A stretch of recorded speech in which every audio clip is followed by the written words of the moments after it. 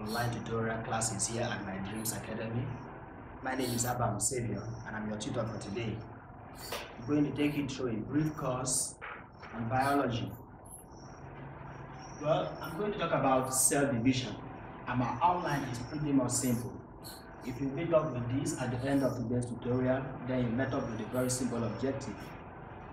We're going to look at what a cell is, look at the various types of cells and the modalities with which we classify them.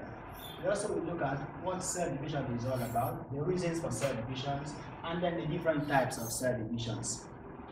Okay, let's start with the very first objective. What is a cell? Well, as a form of introduction, I want you to realize that life generally is built from very basic building blocks. It is these building blocks that we refer to as cells. So the cell, as a definition, is referred to as building block of life, or the structural and functional units from which life is built. Okay, there are various types of cells, but I will use two criteria for classifying today, as it will make so much sense for my topic. The very first criteria I will use in classifying cells will be upon the presence or absence of a true nucleus. In that case, cells are classified into prokaryotic cells and eukaryotic cells. So this is one way of classifying cells based upon the presence or absence of a true nucleus. We have prokaryotic cells and we have eukaryotic cells. This modality is not useful here. There is also another modality we use in classifying cells, and that will have some relevance to my topic, and that's what I'm going to use. Whether the cell has the ability to divide or not. Using this modality, we have labile cells, we have stable cells, and we have permanent cells. Now, labile cells are cells that have the ability to divide. In fact, they constantly divide. All the time, they keep on dividing. Whereas stable cells, on the other hand, as the name implies, retain the ability to divide through, but then they do so only when the need arises. They do not constantly divide like the labile cells, but they still have the ability to divide. Whereas the last kind of cells, the permanent cells, have lost the ability to divide. Now, examples of cells that are labile are the cells you find on your skin, for example. The cells you find in your bone marrow, producing your red blood cells and your white blood cells and your platelets. Examples of stable cells are, for example, your liver cells. The liver cells have the ability to divide, but they do not do that constantly all the time. They can only do that, for example, when someone's liver is injured, and then the remaining cells will have to regenerate and form up the other lost cells. Permanent cells, examples you have in your body are nervous cells. The cells that make up nervous tissues, like the cells that make up your brain, your spinal cord, your peripheral nerves, they have lost the ability to divide. And those kind of cells are called permanent cells. Now, this, for now, is the criteria that is important for me in cell division.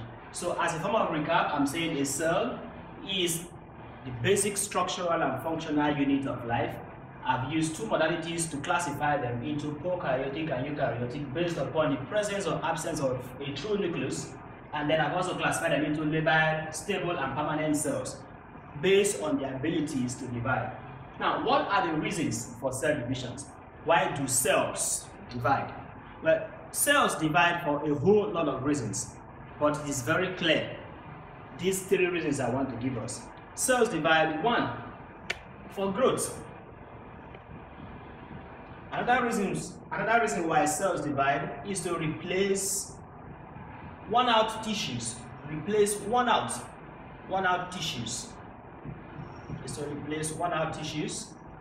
Another reason why cells divide is for reproduction. So these are the three main reasons why cells in the body will divide. either because they want to cause growth, or they want to replace worn out or dead tissues, or because they want to bring about reproduction. Okay, so I've met up with 3 objectives so far.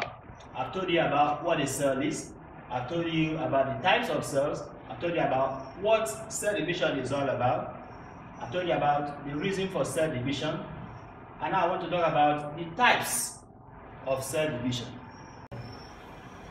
Well, cells employ 2 forms of cell divisions, and these 2 forms are mitosis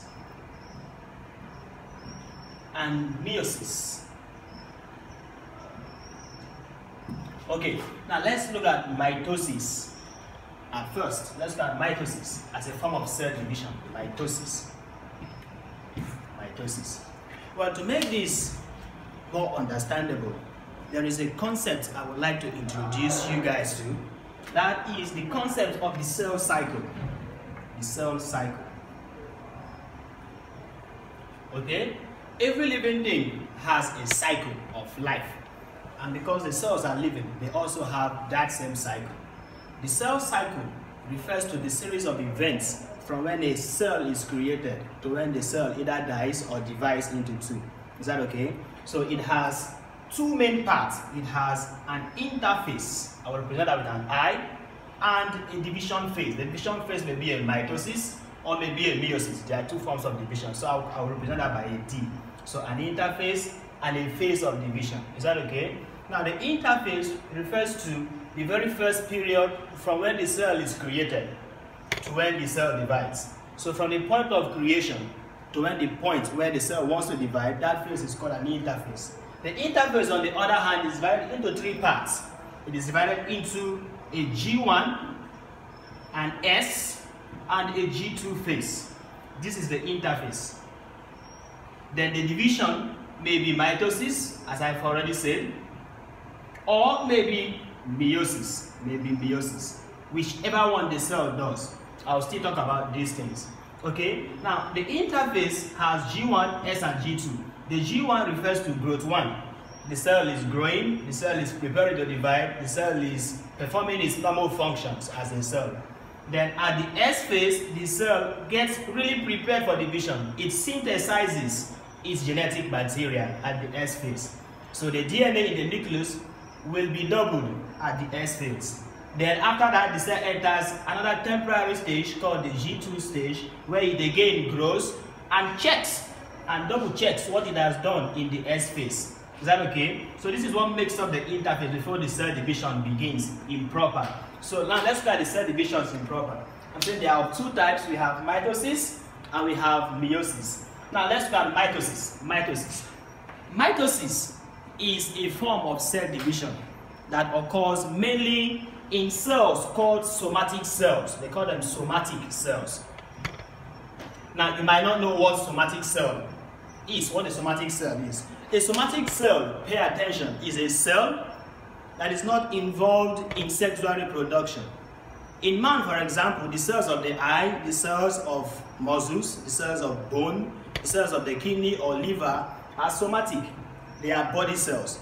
They are not involved in sexual reproduction. And they are the ones that basically carry out mitosis. Meiosis is employed in non-somatic cells or cells called germ cells. They call them germ cells. These cells are very essential in sexual reproduction. For example, the egg cells in the ova of a lady are not somatic. They are germ cells and they carry out meiosis. I will talk about that more as I go on. So I say mitosis as a form of cell division occurs in somatic cells, and it eventually leads to the formation of 2 identical daughter cells. 2 identical daughter cells. Okay? These 2 daughter cells are identical and they look just like the original parent that formed them. Okay? There is no genetic diversity, not at all. No genetic diversity. No genetic diversity. There's no genetic diversity between the 2 cells. Everything remains the same. Is that okay? That's mitosis. On the other hand, meiosis, as I've said, occurs in germ cells, which are cells involved in sexual reproduction, like the sperm cells or the egg cells in ladies. Okay, so it means the formation of sperm, the formation of ova is basically by meiosis. Okay, now in meiosis, the end product is usually 4 daughter cells, 4 unidentical daughter cells, 4 unidentical daughter cells, 4 unidentical daughter cells, and there is usually genetic diversity.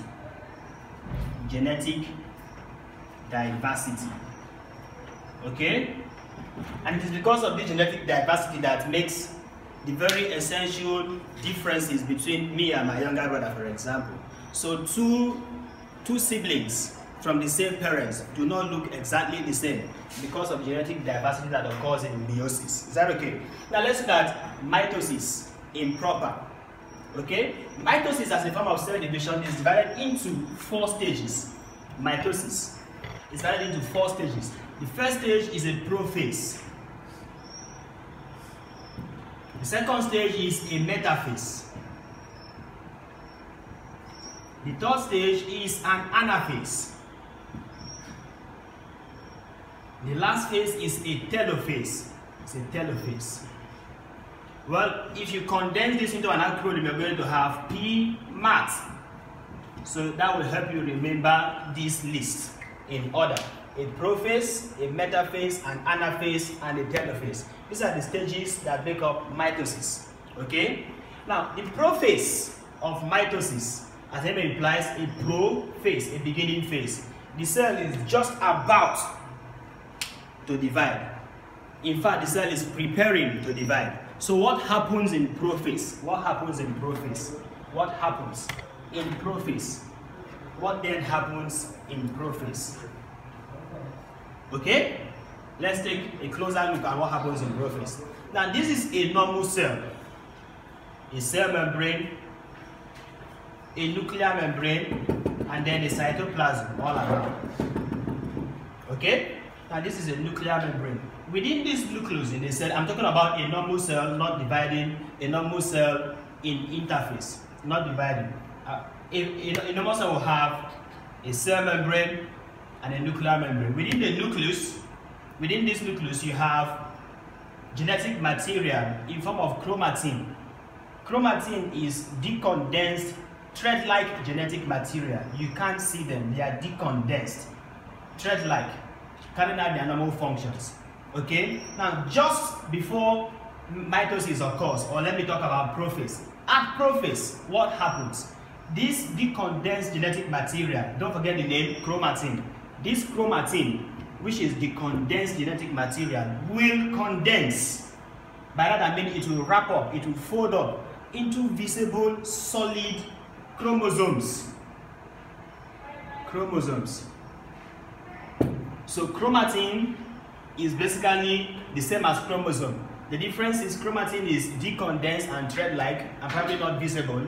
Chromosomes are the condensed form of chromatin. Okay? And the very thing that happens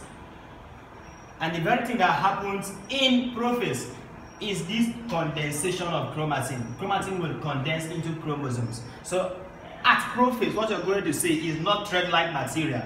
You're going to see this solid material. You can see them, they are now big. So whereas this is chromatin, this is chromosome. So that's the first thing that happens in prophase, but that's not the only thing that happens in prophase. You don't want to divide the cell with the nuclear membrane still present. So this nuclear membrane breaks down, and that's why you don't see it here. So if I was to make a list, the first thing is the nuclear membrane breaks down. Nuclear membrane would break down. Nuclear membrane breaks down. Condensation of chromatin.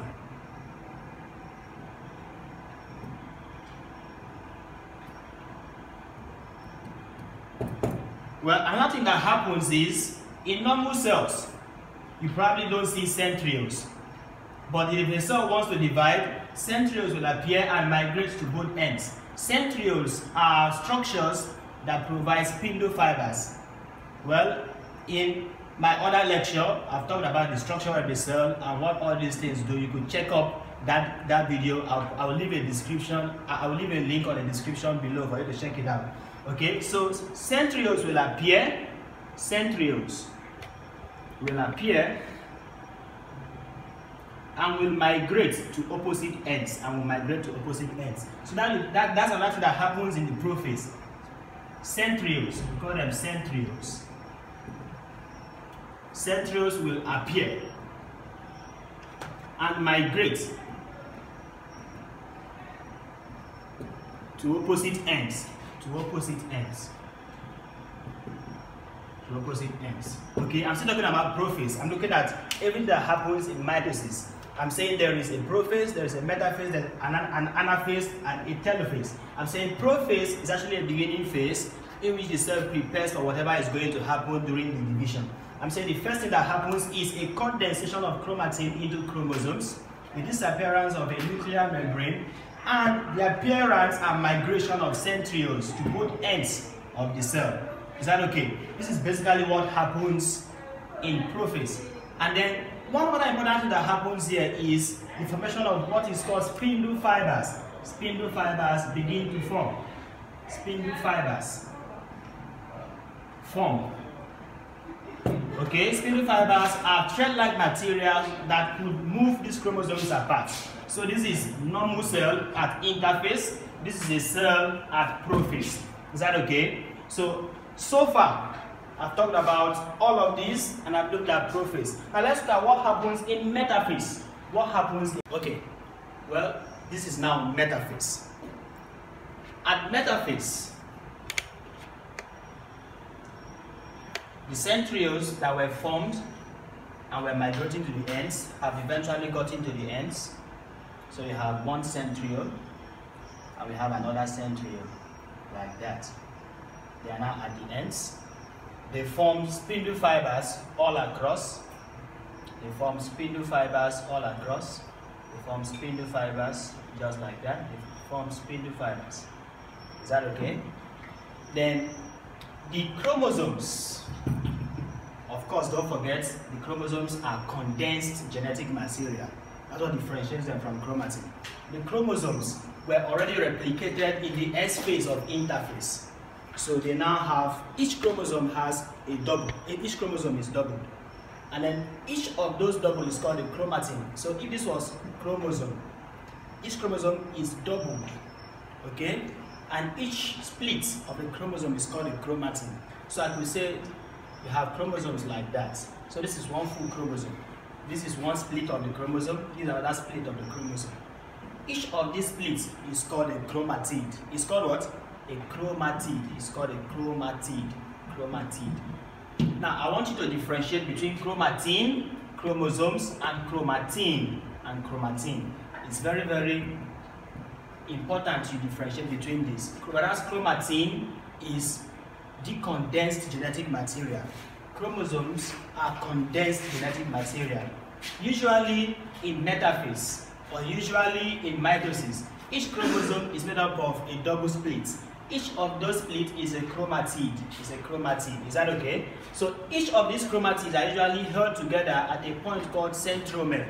Is that okay? So this is how the chromosomes look like in mitosis.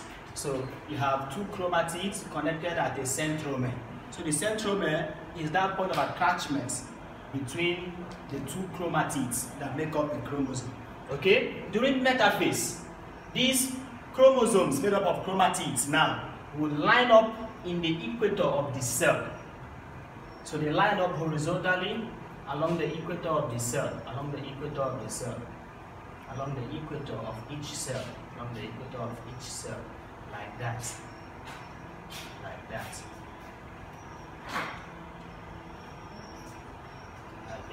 just like this. Okay? Just like this. This stage is called the metaphase stage. Okay? This is the metaphase. So this is interphase, this is prophase, this is metaphase. Now the next stage is anaphase. Let's call it A. Anaphase. Okay? So this is still a centriole.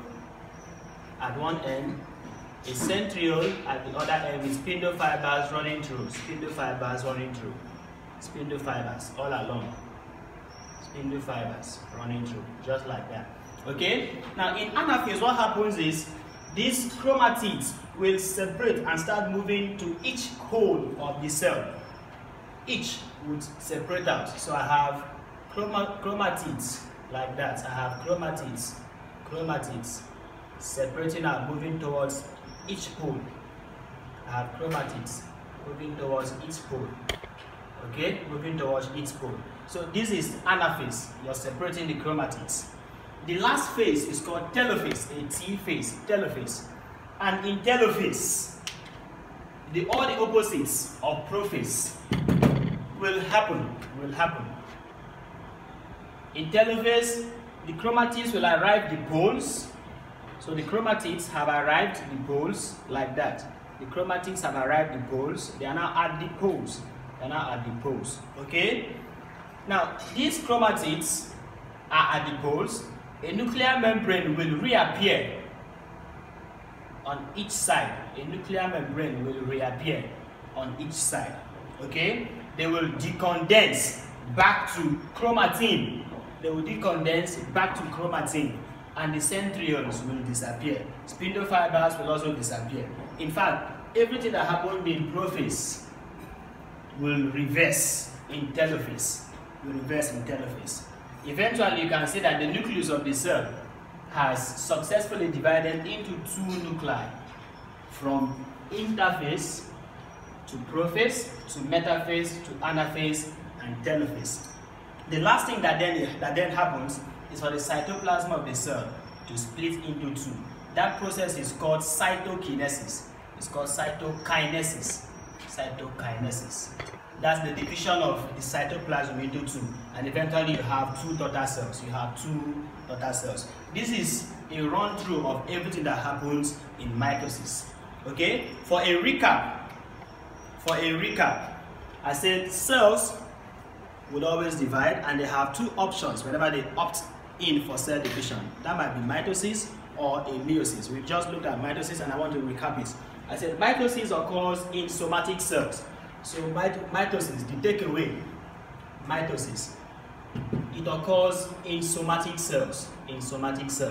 And I explained what somatic cells are cells which are not involved in sexual reproduction, the body cells. I said it forms two identical daughter cells.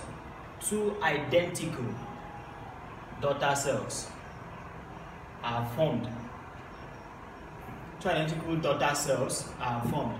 I said there is no genetic diversity. And I think I explained what that means. That means the genes or the genetic makeup of daughter cells formed are the same as those of the parent. No mistake, nothing. There's no genetic diversity at all. And I'm saying it is made up of four stages. And I call them PMAT. Prophase, metaphase, anaphase, and telophase. I said the prophase consists of the very early stages in which the cell is getting ready for the cell division. I said the following events happen in the prophase: that the nuclear membrane will disintegrate, this membrane will disappear, the chromatin, which is thread-like, will condense into chromosomes, centrioles will appear and migrate to opposite ends of the cell, and spindle fibers will form. In metaphase, the centrioles have reached opposite ends, spindle fibers have formed, and these chromosomes, which at this stage appear as chromatids connected at their center called centromere, will line up in the equator with each attached to a spindle fiber at the centromere. In anaphase, the chromatids will separate and start moving towards opposite ends. Eventually, at telophase, the chromatids arrive at opposite ends, and the opposites of everything that happened in prophase will reoccur here.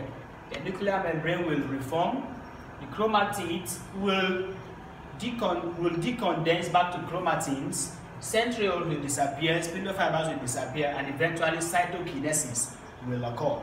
and by this mitosis has occurred. And do not forget to hit the subscription button and also hit the notification icon so that you get notified on any of our subsequent videos. Also, do not forget to share with your friends who will find this very useful. Comment any difficulties you have or any topics you recommend us to handle on the comment section below, and thank you.